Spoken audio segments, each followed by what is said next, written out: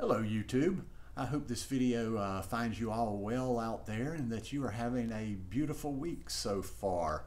Um, I've mentioned in a few recent videos that I've been reading some Michael Singer lately. I started with his book The Untethered Soul, and as soon as I finished that I knew I needed another book of his, so I kind of searched through them and I decided to get Living Untethered as well. And I was doing some reading on it over the weekend, although I got bogged down a little bit and sidetracked watching college basketball. But I was doing some reading, and he got into a section talking about suffering, and he was talking about the cause of suffering. And this was of a particular. These are some just themes that have been particularly important to me. I wouldn't even just say recently, but over the past several years.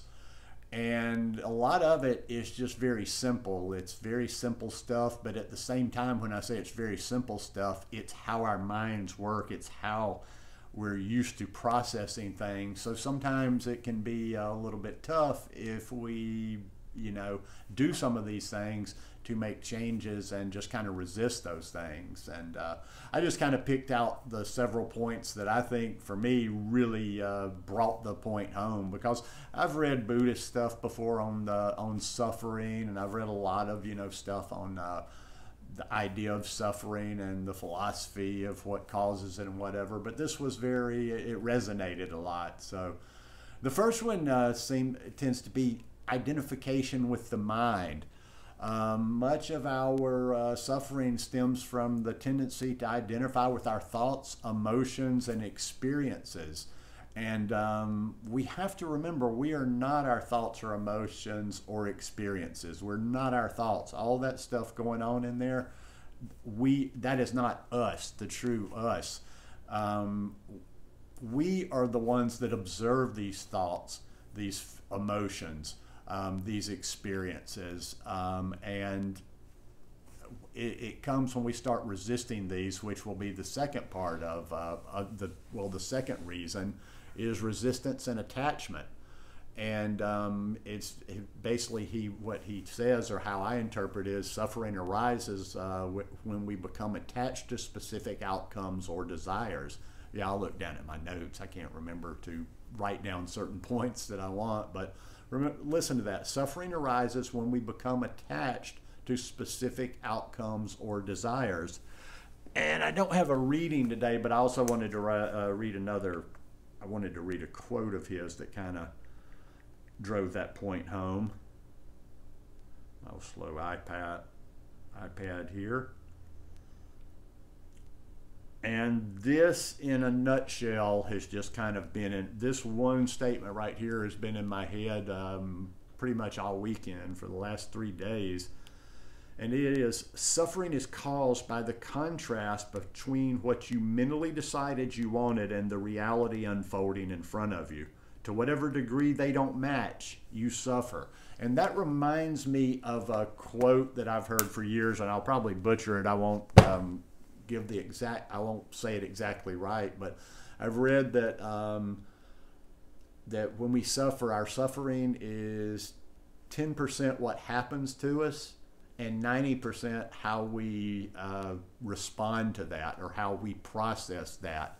And things are going to happen, and they're terrible. And once again, I'm not saying this is easy stuff where we all become zen and chill and learn to process all this stuff, but what happens has happened or is going to happen.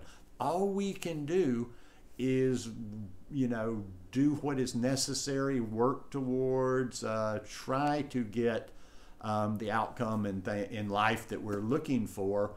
But we kind of have to even keel and be when things don't go our way. In other words, we have to not be too attached to that. We have to be okay with that. Now, once again, we don't have to, that's not giving up. That's not meaning when things happen to us, we just throw up our hands and okay, well, that's it. That's my outcome. We can continue to work and strive to, get what we want, or I don't like that, because that goes back to desire, desire. We just basically have to do the best we can and be okay with the outcomes that happen, because there's nothing else we can do about it. And once, it's almost like suffering in two parts. Like, you suffer because something has happened to you, and you also suffer because you have this mental concept of how it should have been, how you wanted it to be, and that's the reality is it wasn't like that. And the third one, which I consider another one of the main causes of suffering, according to my interpretation of what I read through Mr. Singer's writing, was we have this constant inner dialogue and self-talk going on. A lot of times it can almost drive you crazy.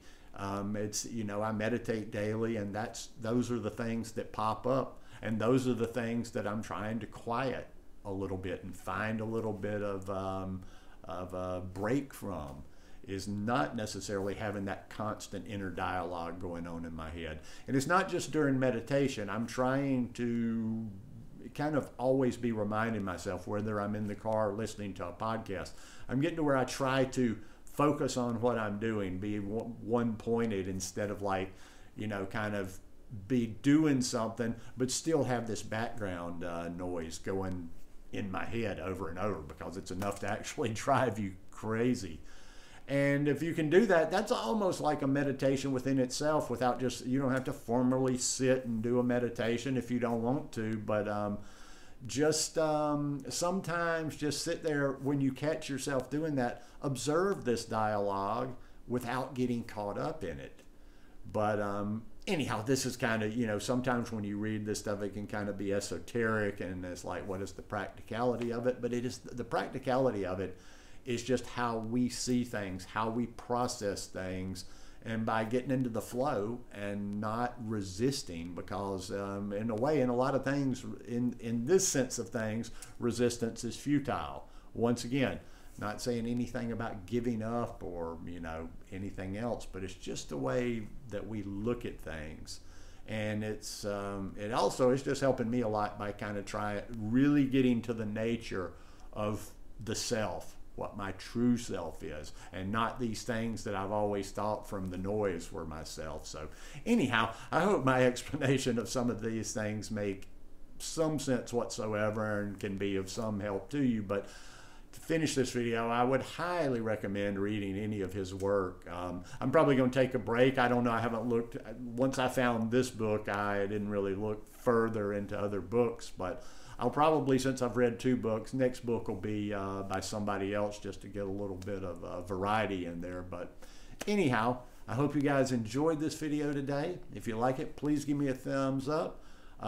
Subscribe to the channel, and follow me for more of this type of content, as well as the food stuff, and just continue to have a beautiful week. Peace.